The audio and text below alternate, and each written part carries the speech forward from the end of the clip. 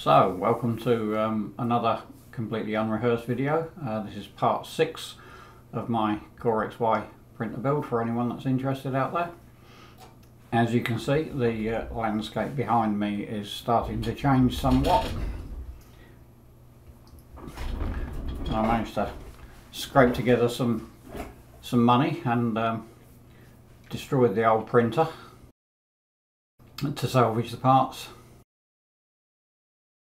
and made a start on building the new one. So basically got the basic skeleton, the frame, more or less finished now. I just wanted to talk a bit about how I actually put extrusion together. It's not a unique technique, but some people might not be aware of it. Got some demo bits. So rather than using angle brackets and so forth,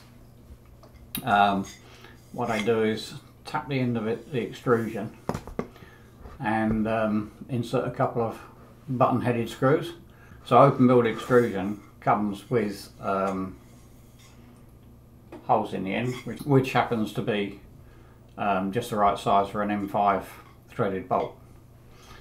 And these button headed screws fit nicely into extrusion like that.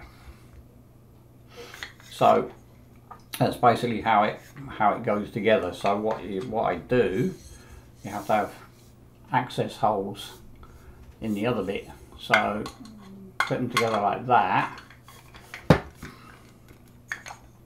and then somewhere, and then you put a hex key in through the access hole, tighten the screw up, and it pulls the head of the screw up against the extrusion. That's basically what holds it together. So it makes a very secure joint. Downside is there's very little adjustment, and the ends of the extrusion obviously have to be dead square. You can't adjust if they're not square. You can't adjust it.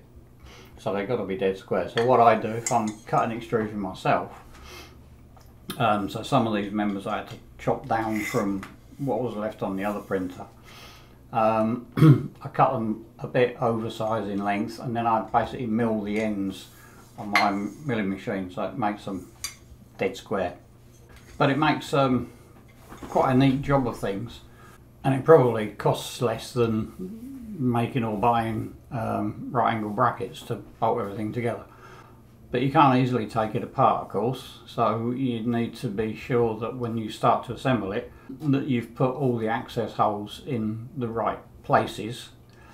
And if you're going to bolt anything to the frame, like panels or cable trunking or mounts, motor mounts or lead screw mounts, anything like that, or you're going to use a T-nut, then you need to make sure that you've got all the T-nuts in as you put each member.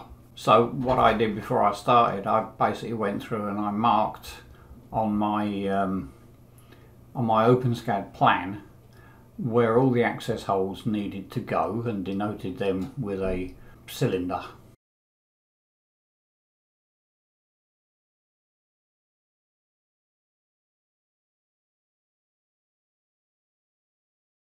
And then I did the same thing for all the T-nuts.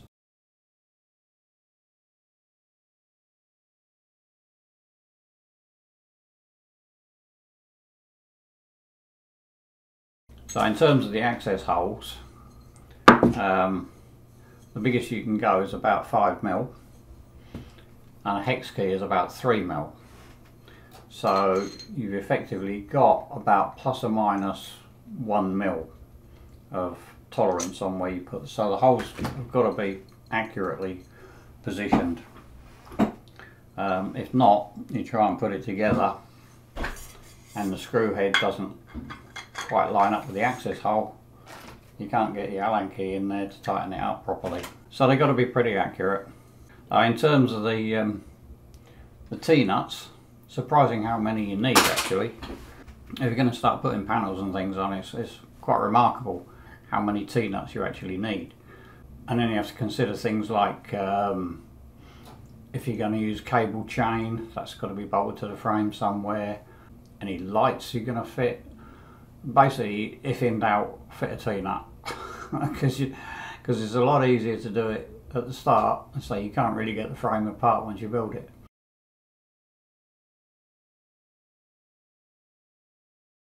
You can use those the drop-in ones, these ones,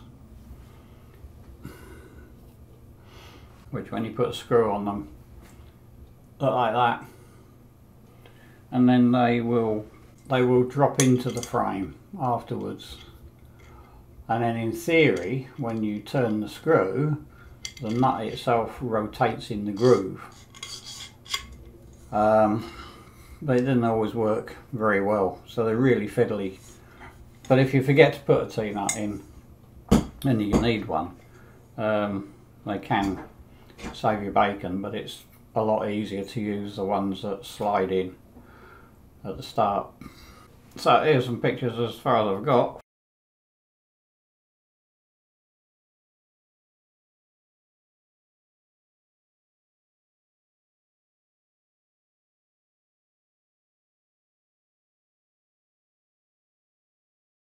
I guess if I was starting again, the way that I've done the tension is using 2 captive screws.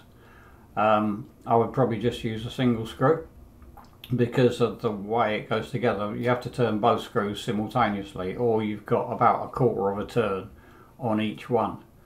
So if I was starting again, I would just use 1 tensioner screw rather than the 2 that I have.